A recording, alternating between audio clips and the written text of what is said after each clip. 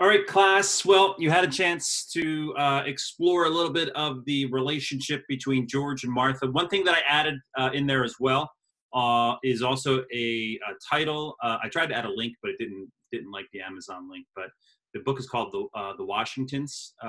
It's by Flora Fraser, a British scholar who recently won the George Washington Book Prize for her work. And so the book does a great job of exploring the relationship between George and Martha. So that's a great one to check out that I put up there for anybody who might be interested. Okay. All right. So at this point, Washington moves to Mount Vernon. And that's where we sort of are going to find ourselves. Now, this is going to be quite an interactive experience. What I want you guys to do is to really spend a solid amount of time exploring the interactive tour on the Mount Vernon website. I have a link to it. I'm also going to show it to you here and kind of give you an idea. There's a ton of information and things provided here. I would say you could easily spend, in class, if we were in class, about 30 minutes worth of time taking a look at this. So really take your time and explore. Let me go ahead and share my screen with you. All right. Okay. All right, so we're going to take a tour of Mount Vernon here, and what we have here is sort of a watercolor of the entire overview of the property from the air. We have, of course, here the Potomac River, right? And it's interesting to note that Mount Vernon is just one of a series of farms in the area that Washington had and maintained, in addition to just this one here, right? So as we're trying to orient ourselves, right, this obviously would have been the main residence here. In Washington's time, you would have entered through a gate.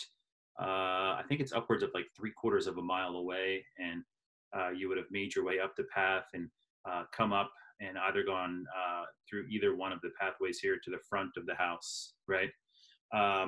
These are the series of outbuildings that we'll see here where a lot of the trades were conducted in and around the main residence. There's a series of homes here, little huts, if you will. This is where slave quarters, where some slaves were held. Usually the slaves that were working in the house were here. The field slaves would have been kept closer to where the fields were that they were working, right? And then you had you had a series of gardens. This would have been the gardens of fruits and vegetables that would have been used in the kitchen. Over here would have been more traditional English ornamental gardens, right? More designed to show opulence and wealth, okay? And down here on the lower farm, and what you're not getting an appreciation is the change of elevation. There's a pretty steep hill that takes you down to this lower farm here.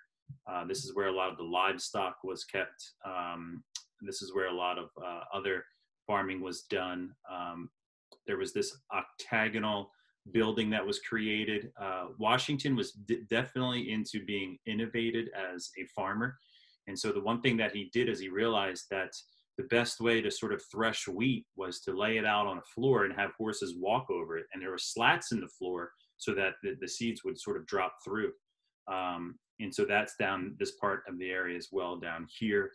And then as we make our way through, this is obviously all part of the tourist attraction, if you will. This is the visitor center, the museum store. There's a great restaurant here called the Inn at Mount Vernon, a pretty fancy restaurant. They also have a food court in here as well. This would have been, I believe, the museum, and back here the administrative office. The library is over here on this side over here. That would have been there as well. All right, so with all of that being said, let's explore this. So what you're going to do is I'm going to give you the link, but I also have a link embedded in here. So let me go ahead and do that. So the link will take you to the Mount Vernon website where you'll have this, this interactive tour. Now, let me just kind of give you an orientation here, right? So a lot of times, so this is looking at the main residence, right?